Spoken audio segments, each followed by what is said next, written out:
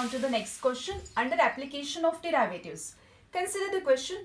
A water tank has the shape of an inverted right circular cone with its axis vertical and vertex lowermost. Its semi-vertical angle is tan inverse of 0.5.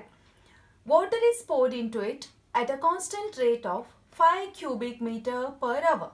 Find the rate at which the level of water rising at the instant when the depth of water in the tank is 4 meter. Let us consider an inverted cone with its axis vertical and vertex lowermost. It is given that its semi-vertical angle is tan inverse of 0.5. Let it be equal to alpha. From the definition of tan alpha, we know that it is equal to opposite by adjacent. So tan alpha equal to R by H, that is equal to 0.5 equal to 1 by 2. So R by H is half. If we cross multiply, 2R equal to H, or R is equal to H by 2. Let us consider the volume of the cone. V is equal to 1 by 3 pi R square H, that is 1 by 3 pi. Replace R in terms of H now.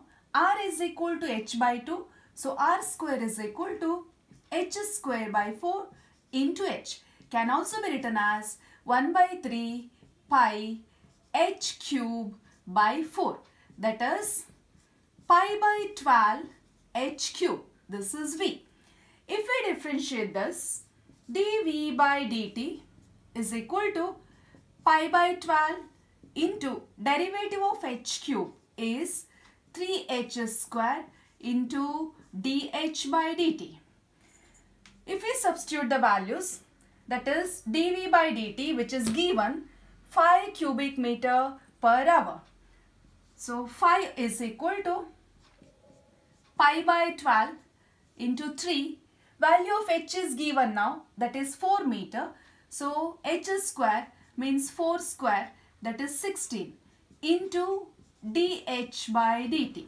If we simplify, we'll get dH by dt equal to 20 by 16 pi or 5 by 4 pi. For rate of change of depth of water dH by dt when H is equal to 4 meter is equal to 5 by 4 pi meter per hour.